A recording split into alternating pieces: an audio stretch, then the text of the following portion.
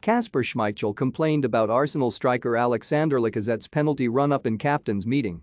Kasper Schmeichel complained about Arsenal striker Alexandre Lacazette's penalty run-up in a recent Premier League captain's meeting with referees, according to reports.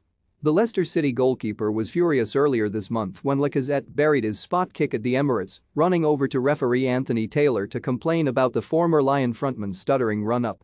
It is illegal to completely stop your run-up before making contact with the ball, but a number of players have incorporated stutters, feigns and even jumps into their approach. At the time, Schmeichel felt Lacazette had paused too much before the shot, though both Taylor and the VAR had no issues with the run-up and felt his forward momentum only slowed and did not come to a complete halt at any point.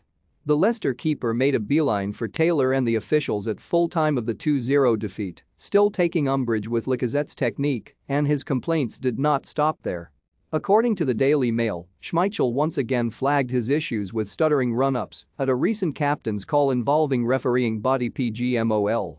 They didn't listen. Chelsea hero reveals he told club to buy Arsenal star Marcus Rashford, told he's not ready to be Arsenal's leading striker. Ian Wright defends Ben White after Roy Keane says Arsenal star was caught out. The call is used for referees and players to exchange dialogue around decisions, and Schmeichel was first up with a question regarding the legality of stuttering run-ups from penalty takers, citing Lacazette's recent goal against him. PGMOL Select Group Director Adam Gale-Watts responded to Schmeichel and outlined the laws of the game, saying that a player can feign during the run-up, but not when it is completed.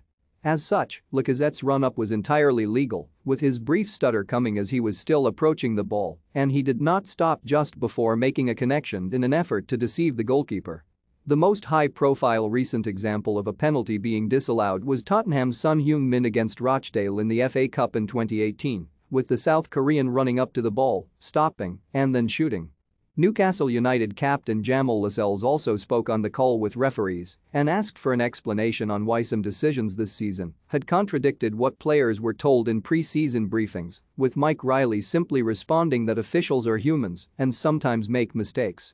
More, Arsenal forward Gabriel Martinelli dazzles in Brazil training session. More, Ian Wright defends Ben White after Roy Keane says Arsenal star was caught out in England. Win. For more stories like this, check our sport page. Follow Metro Sport for the latest news on Facebook, Twitter and Instagram.